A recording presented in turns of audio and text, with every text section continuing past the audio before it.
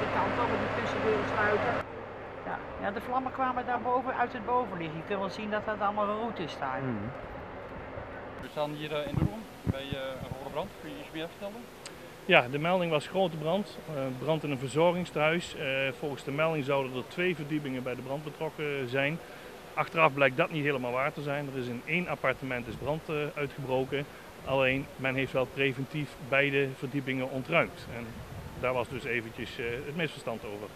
Er werd er vrij gauw grip 1 gegeven. Waarvoor grip 1?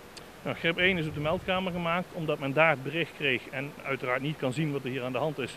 Dat er 2 verdiepingen in brand zouden staan en beide verdiepingen ontruimd zouden worden, heeft men de inschatting gemaakt dat men grip 1 moest maken.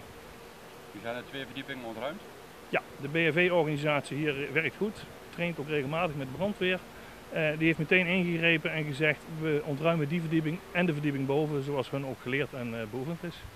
Nou hoorde ik dat er 1 gewonde gevallen zal zijn. Kun je daar iets meer over vertellen? Ja, er is 1 lichtgewonde. De vrouw van het betreffende appartement heeft brandwonden aan de handen. Kun je al iets vertellen over de oorzaak van de brand? Nou, voor zover wij op dit moment kunnen nagaan is de oorzaak het roken van een sigaret op het balkon.